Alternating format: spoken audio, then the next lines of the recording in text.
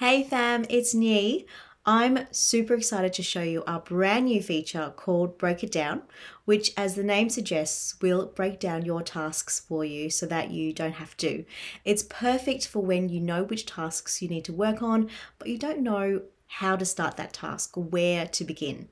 So, as you can see, I've got a list of tasks for the rest of my afternoon, and I've got a task for drafting a newsletter. And I'm going to click on this chevron here, click on break it down with the dance emoji. And what will happen is it'll break that task down, give me subtasks, each with a time estimate, as well as a total time for that new list of subtasks. And from here, I can delete any subtasks that aren't relevant. So let's just say this one, and let's say this one, and I can then add this list into my main list. And what will happen is these subtasks will replace the original draft newsletter task in the position within my task list. Or you can save this list as a preset, edit it there, and then load it into your task list as many times as you need in the future.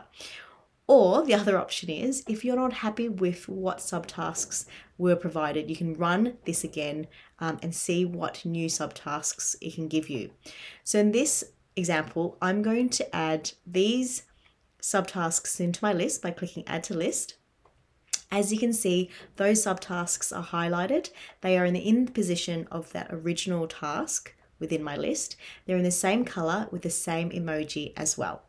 And then let's say I've finished my lunch, I've finished my customer emails, and I'm about to tackle this task. So let's click Start and go from there. I hope you found that helpful. Would love any feedback that you have on this new feature. Thanks.